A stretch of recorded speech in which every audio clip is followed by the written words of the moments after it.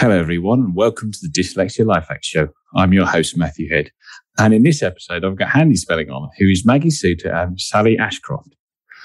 Handy Spelling is a stationery system as well as training resources that uses images to help people learn how to spell and their grammar. Sally teaches spelling as well as coaches teachers, while Maggie teaches communication design. I will put links to Handy Spelling and other things we talk about in the show notes, which will be available at dyslexialifehacks.com/podcast. Welcome to the show, the two of you. Thank you. Hi, thanks for having us. No problem at all. I thought I'd start off really at the beginning. And how did the two of you meet? Well, as mothers of dyslexic boys,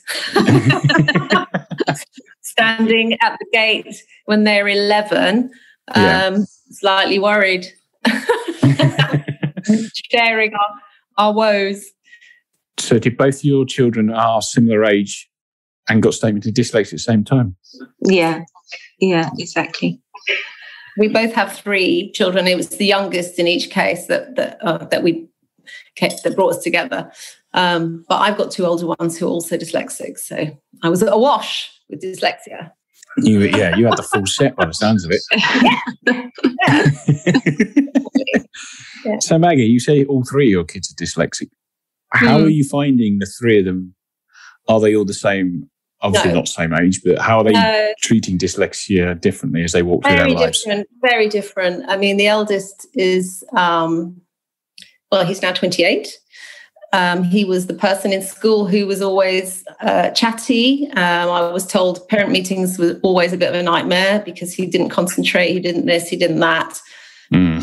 Very articulate. And not obviously dyslexic, actually. He learned to read quite quickly. His spelling was really good. But it was only actually for him because I didn't know anything about it. There isn't dyslexia on my side of the family. So when it came to GCSEs for him, he got kind of very average grades. And it was only when he went to sixth form, he went to a different school actually, and they thought, what's going on here with this guy? And they assessed him and there he was. He was dyslexic. So only really for him, worked out when he was 17.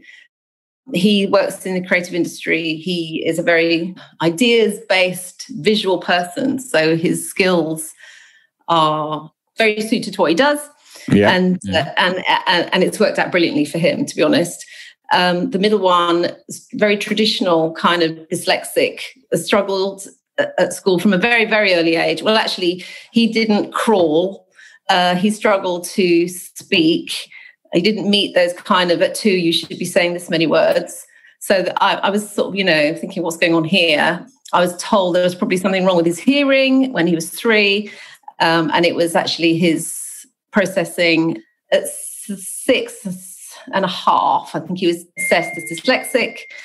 And then it sort of, went from there. He actually went on to study history and did manage to get first, which was, he's got that dyslexia resilience, where he just works hard and just keeps going. And for him, I would say that you can just see that dyslexia is for life, actually. There's that whole thing, which is great right now, where everyone's talking about your superpower, which is all kind of good. But actually, the reality for him in the classroom was it didn't feel like a superpower. It affected his self-esteem. It felt the exact opposite. And I suppose it's the thing that kind of, it's the thinking behind handy spelling, which is to be able to give kids something that's quiet but supportive, that doesn't make a big show. It's something that you can hold in your hand, that you can, just so that you need that little prompt. Anyway, so he's, for me, I would say typically dyslexic. And then the younger one is dyslexic and dyspraxic. Woo! And just to throw a slight curveball in at the end. Yeah. Exactly. So it's been really interesting journey. Did you start noticing dyslexic traits in the younger 2 after you knew the eldest? No. It's more because there's only 3 years between the first and second. So it was more that the bells were ringing on the second one. Because he was obviously, he couldn't read, he couldn't this, he couldn't that. So it was more kind of obvious there. And off the back of it, because I didn't know anything, I just kind of went and did the Hornsby course, which was run by Dyslexia Action. To kind of, my intention was actually just to find out what this is and how do I work with them, because they were always given extra stuff to do, like this kind of load of work. And how do you make it manageable? How do you make it interesting? How do you make it memorable? And off the back of that, I was able to do some one-to-one teaching. So I used to work with dyslexic kids in a local school, but I also, because I teach communication design to degree students, there's a kind of crossover with making things memorable, hopefully, communicating something clearly. So the skills that I used in that part of my life, I kind of tied them into dyslexia. So there you go. So I've got a vision of the two of you stood outside school gates, leaves blowing around. How the hell did you work? It would be September. Yeah. I don't know why. That's what school gates look like to me in my brain. Black fence and all that kind of stuff. How did the two of you work out? Like, you just stood there comparing notes one day and you're like, mine does that, or or you both stood there after school realizing you're picking your children up later because they're at some extra dyslexia thing. I'm just curious how you managed to work it out that both your children were dyslexic. To be honest, I had actually heard of Sally. You're infamous there, Sally, clearly. Because Sally is a renowned dyslexia tutor. And because I'd started to work in this local school with these dyslexic children, I know a lot of them had a tuition outside school. And I knew Sally Ashcroft. I'd heard, so-and-so's going to Sally Ashcroft. Did I know that? Yeah. So-and-so's going to Sally Ashcroft. So when we first started talking, you said you were Sally. And I knew from our sons that the surname was Ashcroft. So I sort of went, this world is small. I remember that Maggie told me our kids got on really well, and so we sort of had the odd coffee and stuff. And I remember Maggie saying to me that she'd been on a trip somewhere, and I probably should remember where, and she'd had a really lovely day at a pencil museum.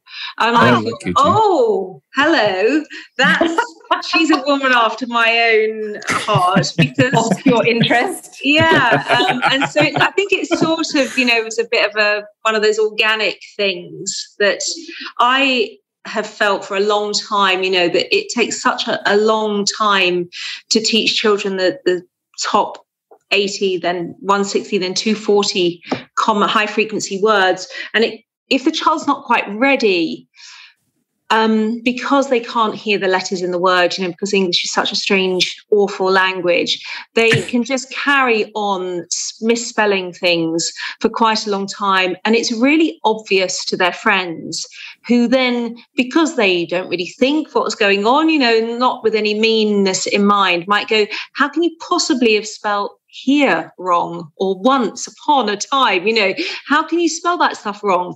And then the children that I was working with, they then want to write very little, because they see writing as this very exposing thing where any minute now they might have spelt something wrong and make themselves very obvious to other people. And they don't know which one it is, because they look at it and go, it looks okay to me, not sure. And so, we thought that one of the very basic things we could do was, as Maggie said earlier, in a very subtle way, just design some really fun illustrated stationery that they would have anyway. Nobody would really know. Apart from it's all in alphabetical order. They can just, in their hand, just look up and go, oh God, that's how you spell upon. It's it's a U instead of an A, which everybody always puts, and of course then you also have like the B's and D's, which is a very classic thing, but it is something that bugs people at early ages of literacy as well. So we had quite a lot of fun, actually. We were thinking about, shoe, what were they called, Maggie? Insoles at one point we were going to do. And then we had a summer camp, and we were looking at, the kids love those sort of tattoos, the semi-permanent tattoos, or not, yes. What do you call them, like impermanent tattoos or something. So we actually, for a couple of years, with our knowledge of working with dyslexia children, we thought of how could we help this kid? And then we made prototypes and used them in the lessons to see how the children would get on with them, and the feedback was just like one of like relief. I can't remember those words, but I can just find it really easily. So that it was quite a long process, actually, wasn't it, Maggie? We didn't. Yeah. We just sort of did it bit by bit. I mean, and tested it and tested the colours, and we believe very much in structure. That really helps dyslexic children rather than the sort of crazy, colourful. That's cool, but not actually for learning. I think that just creates more confusion. So we just wanted to be very systematic and very simple, and just really hone down what was needed for those early years. So yeah, it was something that seemed like a glaringly obvious hole in the market, to be honest. And we were really worried that everybody was going to copy us, because children write every day and need notebooks and all of the rulers and all the other stuff that we do. And dyslexic children really, I mean, Maggie's idea was the ruler with the days of the week and the months of the year. I mean, they have to do that every single day, probably multiple times on every single day. And, as the mother of a dyslexic boy, I was really sad. I mean, lots of dyslexic parents are a bit more able to deal with it, but I just hated the idea of him being in class and spelling Tuesday wrong, or Wednesday, Monday, all of these days wrong every day, and putting it at the top of his page and all of his friends seeing that. I just wondered what it would lead to. I didn't want him to be mocked, and I didn't want him to be feeling like he was different because he missed out, an E in Tuesday. It as adults, it's not, spelling's not important nowadays. We can use spell check and God knows what else. But I think in the classroom, it still remains like a really clear division of those who can spell and who can't. I think it's one of the few things that you will have marks on your spelling in other subjects where you don't have marks on your ability of other subjects in your English lessons. It's kind of telling how much weight to put on it. Obviously, you're mentioning handy spelling there with designing all the pens and pencils and stuff. I'm interested in that. I kind of want to park handy spelling for a minute and just come back to your sort of background before you dived into that. So apparently you're infamous, Sally, as being a dyslexic tutor. How did that kick off, first of all? The same really as loads of parents. My son was diagnosed. My youngest son actually was diagnosed. My mum and dad are both dyslexic. My sister's dyslexic. So I had actually been very aware of dyslexia my whole life. I remember, back in the 70s, my sister was one of the test case for the first educational psychologist report. And in those days, they were like 3 tomes, or in my imagination anyway, they were 3 tomes thick. And my mum, I remember she took it into our rather sort of snooty headmaster, and she said, "Oh, look, this explains my daughter's learning," and he threw it back at her, and he said, "In my day, we called it bone idle." And I just remember my mum and my being really, really devastated by it. And I had to do my sister's homework, and, I had to really help her the whole time, because nobody made any allowances. Nobody recognized any, she's smarter than I am, but she just couldn't spell. And so I ended up just stepping in. So basically, I was always really interested. And then when my own son was diagnosed, like lots of parents, I did as many courses as I could. And I really loved the course. And I was lucky enough to be invited to do the masters. And then I just happened to choose spelling because I thought that was a little bit undercooked as a subject. And that thing.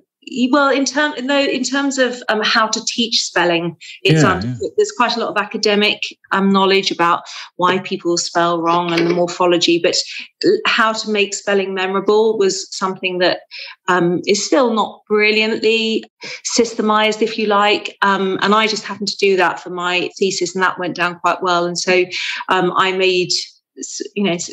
given that my spelling's not the best, I thought I would try and make spelling rules as funky as possible. And so did that in some clubs and taught teachers how to make it a bit more, less dry and create characters related to the different spelling rules and things like that. And then that led me very, very seamlessly into handy spelling, making it interesting and understandable.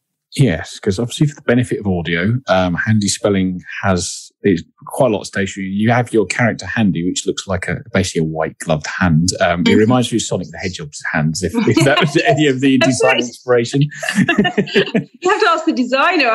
That's not my generation, but possibly. Because I guess with the communication design background, Maggie, that was kind of would that been your idea with the graphics that go along with the words? Yeah, it was a pretty organic process. We talked it through a lot. I suppose I refined it and developed it. Yeah, I mean, I was originally a graphic designer. Then I worked as an art director in advertising. So, I've been trained in making it sticky, make it, about your target audience. It's about how do you get them and where do you put the information so that it's memorable. So, and that tied in with just that kind of whole idea of trying to help those kids. I just, you know how it is. I don't know how, you're at school and you're put on the different table. Yep. It's all of that stuff, that kind of feeling of other. And if you can have something that just like is a little quiet, it's like having your mum in your pencil case just to sort of say, look, here you go. It's spell it like that. This is how it is. Just so that little bit of support, and I don't know.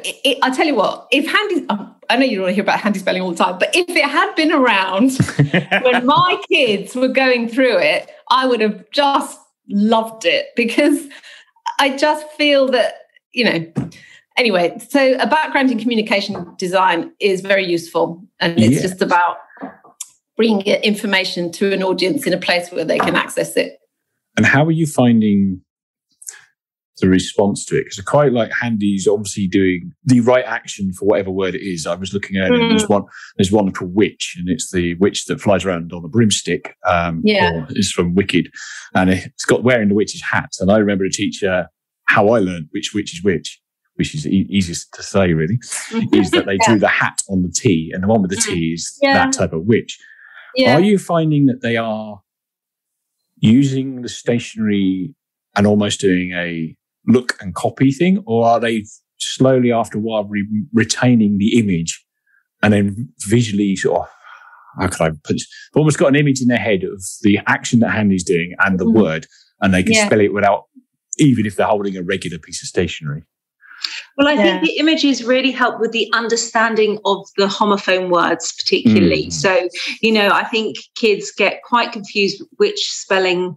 I mean, they absolutely, as we know, dyslexic children are as smart as any other children. They absolutely get the idea of homophones. What they don't get is which label, which spelling goes with which one of them. And so I think initially it's actually they are just looking, and you have this sort of repetition of getting it right.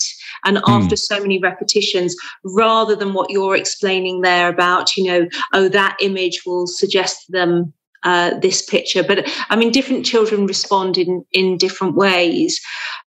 Something that happens almost on a daily basis with me is that a smart, imaginative child who really likes creating stories or characters, or, they don't want to write. And not writing is such it really slows you down. You miss a lot of learning opportunities if you don't write, make all those mistakes that, make mistakes with syntax, mistakes with grammar and all of that stuff, that you have to make those mistakes in order to progress. And if your overriding ambition is to write as little as possible so you can't spell anything wrong. I used to have that ambition. Yeah. Yes, I know. I mean, I've seen kids who you ask them to talk about their dog and they go off on this amazing, description of their dog. And then you write it down and it's, my dog is nice. And, it is black with a waggly tail. Yeah. Exactly. So, I think that having support, whether it's something a teacher might put on your table or seat you on a wall where there's a big bank of words, or having something from us or from somebody else that helps you with the vocabulary that you need, is going some way towards encouraging the child to put into on the page what they can put into words. It worries me a great deal when children stop writing, and I have to say it happens far too regularly, which was one of the main kickers for us to do this. We really wanted to help other children and whose parents were perhaps, we were lucky because we were both, they were our third kids. We'd been through the system. We knew what was coming. But you talk to parents who have just found out their first child is dyslexic, and it's an absolute sort of, well, I nearly swore then, but it's a really bad place to be in, because they feel like they should do so much all the time. They don't know what to prioritize, and what works, what doesn't work, and what the stress then gets put onto the child as well oftentimes. So simple little hacks, sorry, beg the pun, but are really, really important, because this is a journey. I could see I'm always visualising they've got a pencil case stuffed there with all the pencils stuffed in the top, and they just keep yanking them out to have a look. Which one is it this time? How did you come about all the graphics? Did you just end up testing a load? Because they're really I quite like them. They really explain what the word means in a very simple kind of way. And it's that, because I'm a geeky designer, really, I want to know how the design process come around for them and how you managed to refine it down to the ones you've got. We have a brilliant illustrator, called Amy Gallagher, and I would suggest what it could be, and she would quite often draw what I suggested and 2 or 3 others, and then we would just select from that, really, whatever. Well, I think humour was important. Something that was humorous, that the kids would, the right sort of tone, something that would attract their attention. If you make something humorous, it becomes, people are interacting with it, so you remember it more. So, that was always a kind of a goal, just to keep it light and to keep it fun, but also, actually, Did you do much testing to see which kind of graphics worked better? We were lucky because, I teach dyslexic children every day of the week. So we have our homegrown testing crowd that we can work on. And so that was really helpful. Yeah. So we got good feedback, and that guided us a lot. But actually, to be honest, I think our instincts were quite good. I don't think we had to change anything in the end, did we? Everybody was fine. There was some prototype. When we were looking at the B's and D's, we went through. Yes, that's right. Yeah, prototype pencil toppers and things like that. And I was sort of making these sort of one-off things and leave them. Sally would have them and try them with the kids. And we ended up moving from that into tattoos and stickers for B's and D's. Yes, that's right. Yeah, you're right. So what do you got? What do you say, tattoos? What, you got stickers on the back of their hands for which? Well, the stickers with for either left and right and B and D, and you can put them wherever you want. But there are also tattoos, which the thinking was, again, this kind of like subtle reminder that you could have a tattoo that will be on for 5 days or something, and then you wash it off. Yeah, and you can just put it. It was a B or a D, and we had a little image of a bee and an image of a D for a dog. So it was a kind of like a nice little picture, because tattoos are kind of all the rage anyway, aren't they? But these are the ones that will wash off. Like a 4-year-old with a permanent B on it. Anyway, it was just a little reminder, another visual reminder. Because one of my kids, when he was learning spelling, they did a whole thing in his class of they were doing a CH, they were learning ch. And so the teacher was very inventive, actually made it very multisensory, and had melted some chocolate and had suggested that they put their fingers in it and draw CH on each other's 4 heads, actually. that is quite creative. They had CH, and of course it's not lovely. I don't know, and they're licking their fingers, whatever. Yeah. But it was that sort of thinking. I was thinking, oh, well, if it's on them, if it stayed on a bit longer, then you might remember it. Kids do it naturally anyway. Dyslexic children have spotted everything in any classroom that's going to help them. They are really alert. I mean, you probably remember those days. And, it's very, very clear to me, when I've been a Senko in a school and you sit at the back and you watch the child that you're there to observe, and you see exactly where their eye line is going at what point, and, the cues that they're taking. And I remember from my first, when I was doing my teacher training, my first dyslexic pupil, actually. I had to take him, and they put us in the freezing cold loft, which was really nice and cozy. Yeah, how helpful. But, really cozy. But we went up into the loft, and it was really cold, and he took his jumper off. And I thought, God, what's he taking his jumper off for? It's freezing up here. And then I'd asked him to spell his name, and his name was Sam. And he took his jumper off, and he got his name that was on the back of his jumper. His name was Sam. It was pretty simple name, really. But, he knew that that's how he was not going to get his name wrong. And so, I think dyslexic kids are smart, they're ingenious, they're looking for support, and they'll find it in the classroom. They'll find it anywhere. So, let's put it where they don't have to hope that, some big guy with a big hairdo is not covering the words that they need for that day. Put it right in front of them. Yeah, also I used to get told off for looking around the class as I'm finding not the cheat, the workaround of, I can see that sign out there. That's got one of the words I need on it. And it's, you just get told off for looking up. That's really smart. That's really problem solving. But the teacher possibly doesn't realise what you're doing. No, I don't think so. And I wouldn't necessarily tell them what I was doing either. No, of course not. Because you want to fit in, don't you? Which is kind of your sort of drive as well. Yeah. How are teachers with this? Because they're obviously in a classroom. I get the feeling you're aiming more at primary and early secondary school kids. Would that be your kind of demographic? Yeah. Well, the teachers that I work with and have spoken to just love it. They absolutely love it, and they wish they had the budget to buy it for everybody. And they put posters up and things for us, which is very kind and supportive. I mean, I think any sort of Senko or anybody who has dealt properly, with dyslexic learners and know how the word some can drive them bonkers for 3 years, would love, that's just one of 240 that they actually have to nail, by the end of year 2, ideally, and sometimes go on to year 6. So, know that that's just, we don't, spelling's so not important, but it can have the most awful effect if you don't feel comfortable about it. It can be devastating, can't it? You mocked T's on it, feel like you don't fit in. Yeah. And that's one thing I wanted to get to was exams. So you can't use our stuff in exams. No, I was about to say you can't take a pencil case with stuff written on it in exams, can you? No, sadly not. But what's the prep for them to transition through from, if they've been using more of the time, so they're hitting their SATs and they've been using for 2-3 years.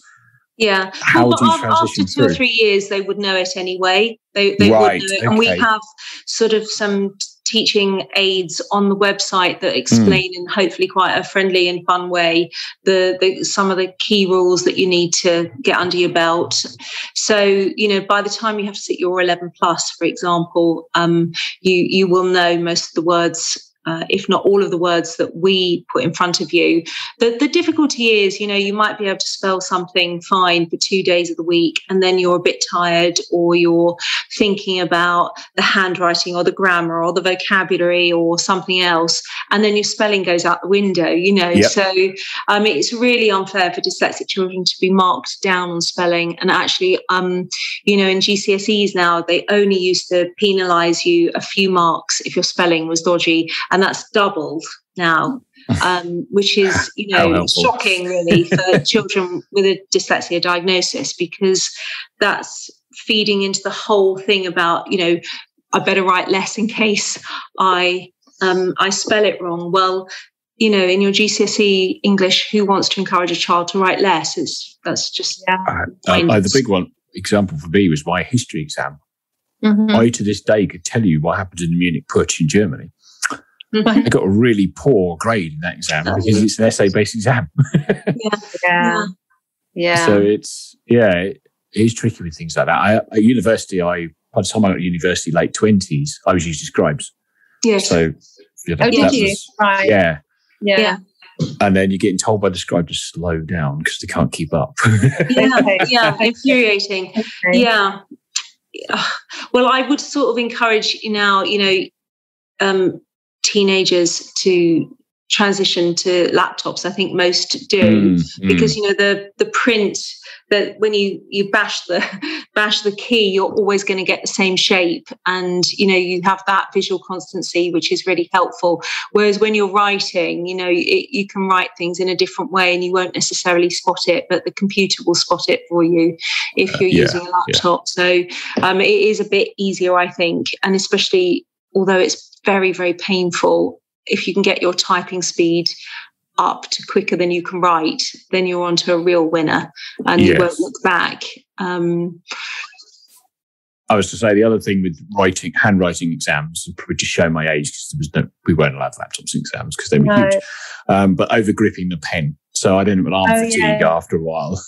Okay, I have to say that with two of my sons that they did not take the laptop option because they actually felt it affected their spelling. That kind of kinesthetic, that motion, that hand, that movement was what helped them remember how a word was formed. So for both of them, they chose to write their essays. And interesting. It's they're all different, aren't they? They are all different, for sure. Yeah, and it is, and there's got quite a lot of things which overlap. As each dyslexic person is slightly different, and you probably find, as we've alluded to, with trying to look around the room to find words that spell. I imagine when you're putting your handy spelling in front of them, you find some really interesting ways that somebody's using it that you've never thought of, maybe. Well, I think one of the nicest things we've done is the colouring in, the homophone mat, because, whenever you take your kid to Pizza Express or something, and they just get bored so quickly, or, if the pizza takes more than 4 seconds to arrive, they love the colouring. I mean, my kids always were like asking for the crayons and drawing and everything. And so we thought that would be something that, would really be a lovely project, because as you say, the handy thing is quite funny, the character, and you've got loads and loads of homophones, and it's sort of quite a little bit like the Where's Wally, what's going on here, what's going on there, and you can colour them all in yourself. So those have been really popular, particularly on holidays. For people taking on holidays. But I wish I'd have had that when I like Maggie, I've got 3 boys. They were always boisterous and noisy and couldn't wait very long for anything, and just to give them something that they could just get there and chat over a bit of colouring. I mean, I just think it's so much better than being on screens at a dining table, to be honest, although I know that's the new way. But screens and a set of AirPods. Yeah, you just don't talk though, do you? Then the kids don't talk together. It's I don't know. I'm old fashioned, but I think at dining tables I have a bit of a thing that if you want your kids to speak, letting them onto a screen is not really the best way to do that. No. Losing young children into even adults, like the call of your phone is hard work. So just going over this homophone map, what's it look like? Is the colouring just something you can do that's fun with it, or does the colouring help learn the homophones? Well, you can be a bit systematic about it, and there is on the website it tells you how you can use certain colours for certain things. But the main thing is just to have a lot of fun with it. It's already been organised for you in a way that similar patterns are together, but primarily it's making children, oh yes, peak. That's one of those words that I could trip up on because it's got two spellings. Or, I mean, some of them were quite new to me, actually. I never thought of Prince, like a Prince Charming, and Prince, like your footprints, being a homophone until we actually were, you know, of course it it's is. quite funny, isn't it? Yeah. Which ones, I mean, like, a little bit, it depends on your accent, but I hope we've got the most. How many are there, Maggie? Is there 50.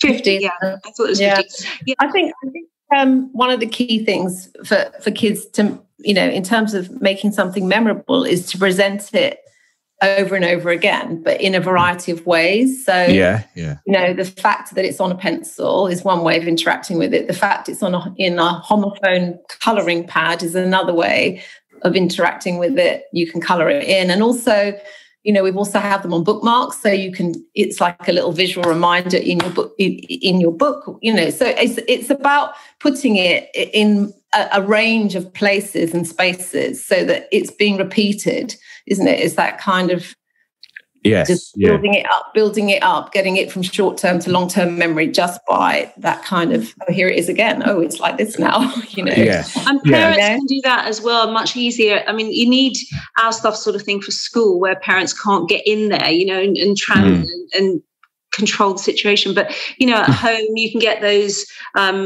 I love those pens that restaurants use. You know, you can buy them now and then write on the mirror in the bathroom. Oh, you mean the chalk markers? Exactly. Yes. And the foam in the bar. You know, as Maggie says, it's the variety of ways of engaging students. You never know which one is going to kick in at which point. So I would really encourage parents to be as creative at home as possible. I still remember when my son said to me, Mum, why is mechanic not mechanic, if that's how he spells it? And I was like, yes, something's sticking, you know, even though it was quite hard to explain. I was like, yes, you're right, that should be a CH, you know. For a dyslexic child to look at some, you know, lorry and work out that mechanic was spelt strangely, I thought I'd done quite a good job in that instance. Well, I always joke with people, I used to work as a mechanic and now I work as an engineer, and I got a fancier job with an easier word to spell. Yes, exactly. The degree. HDV technician. Why does technician look really wrong? Yes, exactly. So yeah, parents can really play around with all of that stuff at home, you know, to make those patterns stick out. Because otherwise, you know, if you don't see it regularly, you are never, as a dyslexic person, going to just naturally work out that there's this sound in this word or this sound and that you can't hear it. You know, it's mad. No. Did you find something I used to do when I was younger? Like, I could commit certain words to short-term memory to get through whichever bit of the topic I need to get through that point. And then it went again. Yeah, of course. Yeah, of course, because we don't have a clear mapping of sound to letter in our language. So, you know, that's definitely going to, if you're doing the Egyptians, you know, you've got the Egyptians and the papyrus and all of those words. And then 3 days later, you don't need them anymore. And then that's gone. But yeah, I think that's very common, very, very common. To be honest with you, I always think it's absolutely amazing that anybody can look at our language, start reading, and then just know how to spell. I mean, how do people who are not dyslexic do that? It's such a strange language, isn't it? I mean, it's such a strange language. How do you just read it, see a word a few times, and then know when you happen to want to spell it a year later that it's got a T in it or whatever? I mean, it is unbelievable given the strangeness of our language. Yeah, the old classic, look, cover, write, check. Like, people seem to be able to do that 3 times and like, got it. Yeah, it does not work for dyslexics at all. No, not at all. And it's very condescending when somebody tells you to keep doing that. Yeah. They still do that, Matt, today. Yeah, I do. That's still going on. Infuriatingly, Yeah, I just have a memory of a person in my class. She was trying to be really helpful, but it's just this. Don't you think I've done that lots of times already? Like, I haven't just not bothered. Yeah, exactly. No, it's a very difficult language. We don't have enough letters, and it's a very old language. We've been invaded lots of times. The Vikings have caused us quite a few problems. The French, Julius Caesar. So many. Historically, our language has been really messed around with, and then it doesn't spell like it sounds. That's for sure. Yes. So if somebody's listening to this and wants to buy their children handy spelling, or even themselves because they think it's fun, what is sort of the starter kit? What's the minimum amount you think they should get to kick them off with it to see if it's sort of for them? I suppose it depends. I think the ruler is a key thing. If you are in the kind of lower school and writing the date is a feature every single day because, and if you're going to use the ruler, you usually start writing with pencils. So, the kind of, the pencils cover three different things, basically. That there's tricky words. So the words that you're supposed to just remember just by seeing them. So they're on the green pencil. We've also got a range of pencils which actually help expand your vocabulary. So, which are probably, I suppose, maybe slightly older. But, if your teacher says to you, oh, can you think of a better word than said? Then it says said at the top, and there are suggestions as to what else you could use. Oh, almost like a thesaurus, but on a pencil. Yes. The vocabulary pencils. And, there's nice, all those kind of words. And then what's the better version? So there's also grammar pencils. Okay. Children are asked now, very much part of the curriculum is to be quite detailed on your knowledge of grammar. And, those words, the labels that we give like verb and noun, they are, very hard to remember what they relate to for people who are not dyslexic, actually, as well as dyslexic children. They've both got four letters. They don't sound like anything else. They don't give you any hint to what they represent. You learn them only in this context. So it's like, is the verb the thing and the noun is the doing word? People get them confused for a long time, and you're asked from quite early on to be able to spot the noun in the phrase, write the noun phrase, is the verb in the past tense. It's much earlier than it ever used to be, all of this specific grammatical knowledge. And a dyslexic child could easily find the answer if they knew which one they were actually looking for.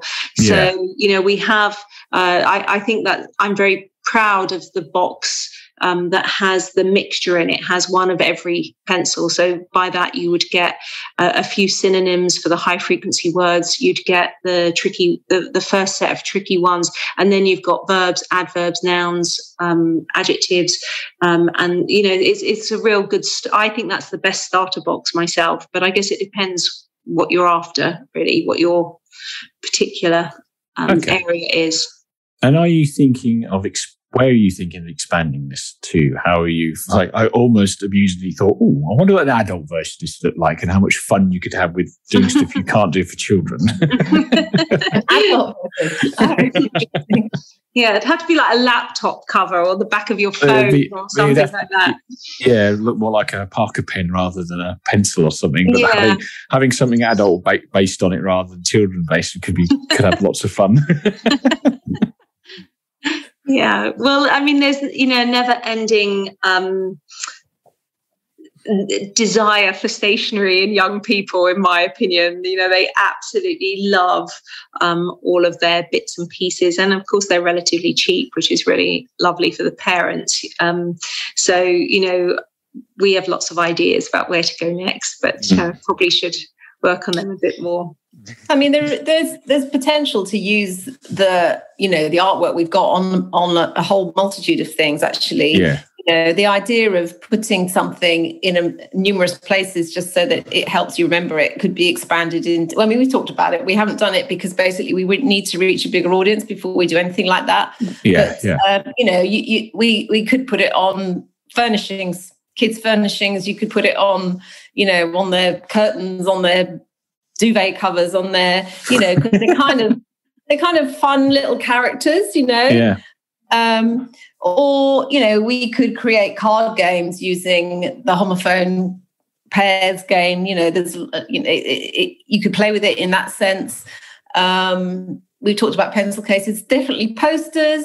It's quite easy to extend it really, but we do need to reach more people before we do that, because we've already got an amount of stuff. And as Sally says, when people know about it, they love it. But it's just about, we're a tiny company. It's just about trying to grow an audience. And if people like it, which they do seem to, then, it encourages us to move forward with it, really. How are you trying to get it into schools? Are you just basically going around with it and on a show and tell and sort of assembly all the time? Or what's your sort of strategies for getting it far and wide? Well, it's been interesting because we only started in lockdown. So there were no schools. And, yes, of course. Yeah. And what we started with was, of course, people suddenly found themselves at home with their kids, and we produced a lot of free resources that could be downloaded to kind of give a structure. Yeah.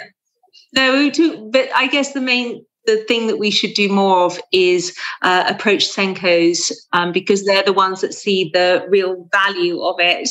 I think normal teachers just think, oh, that's really nice, but, it's just more pencils. We've got pencils of all shapes and sizes and everything. But Senkos go, oh, I see. And it's that we think 10% of the population are dyslexic. I think it's more, but maybe that's just because of the world I live in. Everybody I meet seems to be dyslexic. But, it's for a particular sort of child that they will be helped by it. But obviously, the grammar ones help everybody, who's just not quite reached that stage. And not.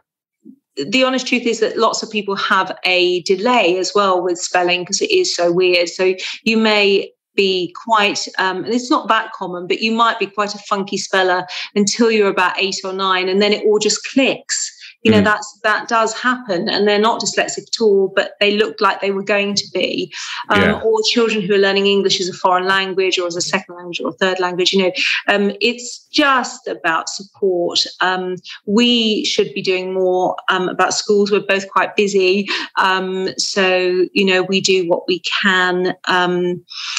We have recently given it to some local schools, actually, with giving them free stuff, just hoping to get some feedback from them. But that's a sort of ongoing situation, actually. It's parents of dyslexic children who are absolutely looking for something and see immediately, when they've tried to teach their child the difference between does and knows for that week's spellings, and just realized it doesn't make any sense. How am I going to teach this? What's going, this is going to, I don't know why children have to get marks for their spellings, actually. They're so fixated with, I got 4 out of 10, or so-and-so got 10 out of 10. It's such a terrible sort of precedent to set, that everybody knows and is judged on that, because probably the child who got 4 out of 10 put so much more effort in. It's I know. Really that's the thing for me. It's the self-esteem. And if the self-esteem is damaged when you're young, it's just, school is like a survival course, isn't it? For kids with dyslexia. To try and get through and not be damaged is such a feat. And, all of my children have left school now. One's at university, but I'm so glad. It was like, what an endurance test that was. Parents have to fight their corner all the way. It is a mission, isn't it? And just to try and protect some of that self-esteem, just so that you feel a little bit supported. It's hard work being the parent of dyslexic children. And I think unless you're in that club, you don't get that. And maybe, you asked at the beginning how we became friends. You're in that club and you sort of know. You have those moments. I've been asked for a child to have to leave his school. That was devastating. With various, the endless disappointments in this system, but your faith in your child that they are wonderful and have so much to offer. And actually, as Maggie's children are a bit older and have gone on to do amazingly well. But school making you feel like what is going to happen, because they're not hitting these marks. I would really like all parents of dyslexic children to be able to put school in some sort of perspective and look at the future, but it's very hard when you're in it. It's really hard tough when you're in it, which is also why, like I said earlier, I think that sort of superpower kind of message has a place, but it is a kind of a glossing over at the same time of how kids are actually experiencing things right now. It doesn't feel like a superpower when you are, struggling. It doesn't feel like that. No. So although it's aspirational and great to hear of all these people that do great things, the reality day to day can be really quite hard. Yes, I never use that. I absolutely agree with you. I always say, chances are it's going to be really hard work until you get to GCSEs, and then you can choose your A-level subjects that are more suited to the way your brain works. And if you prepare yourself that it's going to be quite challenging, you probably get told around the age of 7 or 8, something like that. And then until the age of 16, you've probably got 8 quite demanding years. And if you don't, great, that's wonderful. But if you're prepared, I think it is better than giving this false hope, because it's treating dyslexic people as if they're stupid. They know. What are you talking about? My superpower? I don't like it at all. It's an interesting, and I've had a few conversations with people on the superpower thing, and it's it's tricky because I'm on my 30, coming up 38 in a month. So yes, I can step into that, and I've got a job and a creative occupation that keeps me using that, and I'm like, oh yes, and with guests on this podcast, you pull things out that is their dyslexic strength, I think is probably a nice way of putting it. Like their dyslexic strength comes out. And there's a concept, and I wish I could attribute this to the person I've heard it from, but I've forgotten. Shadow of the strength, where you are really good at one thing, but that casts a shadow, which is kind of the things that you either overdo the strength or you're not as good at something else. It's kind of all that balance in the world. And I do, if I had to tell the 10-year-old me that they had a superpower, he wouldn't have found that very helpful at all. But I don't know, really. You obviously deal with children more than I do, and clearly you think it's slightly off. I think largely it's disingenuous. They don't feel like they have one, and so you keep telling them you have this superpower. I think puts you at a disconnect. I think you have to be very, very honest. Having said that, I think there are some great advantages to being dyslexic, which when you finish with your GCSEs with a lot of subjects that you perhaps are not suited to, or when you leave school altogether, then, I do think there are phenomenal advantages to being dyslexic, not least because you've worked for the last 8 years harder than anybody else and have worked out how you learn, how your brain works, how to communicate, your EQ as well as your IQ. And as we know, there is an enormous amount of talent in the creative industries, in anything with 3D. There's a lot of advantages to being dyslexic. But I think up until GCSE, it's not necessarily an easy ride. It is. It's tricky. I mean, maybe if it is a superpower and it's like Superman, then until the end of your GCSEs, you're on Krypton, where everybody's the same. And it's only that's the way to do it. You get onto Earth after GCSEs. You're like, wow, hang on, what the hell's gone on here? I think that's interesting. Okay, I'm going to start rounding out the podcast now. I have some 3 rapid fire questions I ask every guest at the end of the podcast. Now, there's 2 of you, and I'm not quite sure how this is going to work, but I'm going to do it anyway. So they're rapid fire from me. They don't need quick answers from you, though. So let's start with question number 1, and I'm going to get Maggie to answer this first, and then Sally can jump in. So question number 1 is, what prejudice have you had about dyslexia that's been proven wrong? Prejudice that I've had about dyslexia? Yes. Oh, prejudice that I've had about dyslexia. All I can think actually is that when I was told my child was dyslexic, it was given to me as a very negative thing. And I went to a bookshop trying to find out something about it. And I looked at all these books and they all seemed to be prejudiced, apart from one, which was called The Gift of Dyslexia. And that was the book that I bought. By Ronald Davis. Probably. Yes. That was, I don't know if that's the answer to the question, but that's fine. I felt there were a lot of prejudice.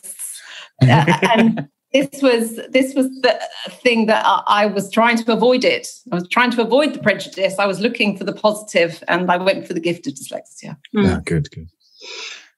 And Sally? I think that I had in my mind that dyslexia was a problem with spelling, but also and primarily with reading. And I think actually a lot of dyslexics, the vast majority of dyslexics, with repeated reading actually catch up with reading rather quickly. Whereas spelling can be a lifelong nightmare. I think dyslexics can actually learn how to read as fluently and accurately as their non-dyslexic peers quite quickly. 2 years worth of quite concentrated reading. And actually that's so much more important, because if you can't read, the curriculum really does close down. Whereas if you can't spell, and you can either find a technique for spelling, or you can get your head around the fact that you just don't care about your spelling, then you can just embrace any subject regardless. So I thought reading was going to be equally as difficult, if not more, than spelling, and I don't think that's the case. Yes, because reading allows you to acquire a lot of knowledge. Yes, I think actually in that context, then I probably never thought that my son would go on to study history, degree in history, which was an intense amount of reading, an intense amount of writing, and come out with the first. Wonderful. Yeah. Never in 1,000 years would I have thought that as we battled through primary school. Yes, that's got to feel really rewarding when you're still at graduation. And actually, you got my juices going now, but I remember thinking, we are not going to make it through school. I mean, it was so brutal in those early years, and it was like, I remember at one point I had to get my mum to go and pick my son up from school, because every day the teacher would say, we've learned absolutely nothing today. He hasn't paid attention for one single minute. Oh God, and I just couldn't listen to it. This is like the little person that you love more than anything on the planet. And you've got somebody just dishing out this negativity on a daily basis in front of and overheard by all the other mothers of all the other children. I couldn't do it. It was reduced me to tears every day. So my mum used to go and pick him up, because I couldn't listen to that. Yeah. Yes. And of course it was nonsense. So yes. But that's not fun, and I hadn't really thought of it from the. No. Well, I had thought, I kind of know it from my mum's point of view, but I hadn't put that much thought into it until you'd mentioned that. Ask your mum. I bet she had a real, she was worried about you a lot, I bet. That or my younger brother, who was doing other things. Okay, so my second rapid fire question, and I think I could let Sally answer this first, is if an alien come down and landed and you had to describe dyslexia to them, how would you do it? Oh, I'd be quite boring, I'm afraid. And I'd just say, I'd say it was a problem matching how words sound to how you have to spell them, and with an associated problem with organising in the early years. I'm sorry, that's sort of quite a traditional definition, but I think it does. That's what comes into my mind. Cool. Maggie? I would say to the aliens that there are different ways of learning, and that our education system is very geared towards one way of learning. But there are lots of people that like to learn in different ways, and they like to learn by seeing and hearing and feeling and touching. And unfortunately, not all schools do that. So therefore, some children find it difficult. Yes. Okay, and the very last question of this podcast, and you're not allowed to answer with by handy spelling, but seeing as this is the Dyslexia Life Hack show, what is your favourite dyslexia life hack? I like the idea that if you're very forgetful, which my boys are, there's something you have to remember for the following morning is that you write it down, you stick it in your shoe.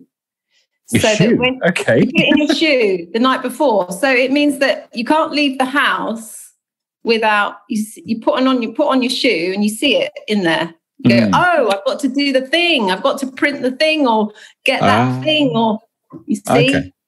Yeah. I like that. Yeah, because I can't trust the morning me, so I have everything prepped. Exactly. So it's to just give yourself a reminder, put it in a place where you can't, ignore it. Basically, so if it's in your shoe, then you're walking out the door. Unless you're the kind of person who forgets your shoes, then yeah. I've got hope for you then. I walked around for 3 hours and think, damn, these shoes are uncomfortable. Yes, exactly. I've got something in my shoe. Yeah. I think that for me, it would have to be audiobooks or reading to your child. I know that's quite traditional, but the fact that you can have a love of and an understanding of literature, words, expression, communication, creative writing. I think when you feel strong in that area, if you're the child, I teach a girl who writes the most remarkable stories, not a single word, with the exception of A, is spelled correctly, but they are hands down the most creative stories that anybody I teach writes. And she knows it. She knows, and so it has actually made the fact that her spelling is weak, she doesn't really care, because she knows that she's using all this wonderful imagery and her setting and her characters and her vocabulary.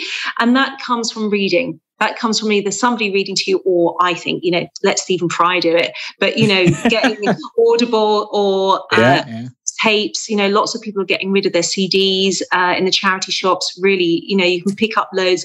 The more you become an expert in language, the spelling is the least important part of language. So, feed comprehension, feed creativity, feed imagination and expression. And then actually, if somebody has to say you've missed an E off here or there's a silent letter in there, doesn't matter. Whereas other people can't come up with that amazing simile because they're just not quite as exposed to language. So I think the whole turning what's important about literacy on its head is quite important. Okay. Well, I want to thank you guys for taking the time to come on the show. And where can people find Handy Spelling or get hold of you to find out more? Well, we have a website. It's www.handyspelling.com. And you'll find all the stuff we talked about is there, and lots of free stuff to download. And we're on Instagram. Ooh. Yeah, we're on Instagram. Yeah. Just Instagram, or are you on Facebook and everywhere else too? We're on Instagram and Facebook. Yeah. Cool. Okay, then I will. Instagram is the active account. Yeah. Okay, and I will link to them in the show notes, Thank you. so you can find it there. And I want to thank you again for taking the time to come on, and I want to thank everybody else for taking the time to listen. And I will see you guys in the next episode. Goodbye for now.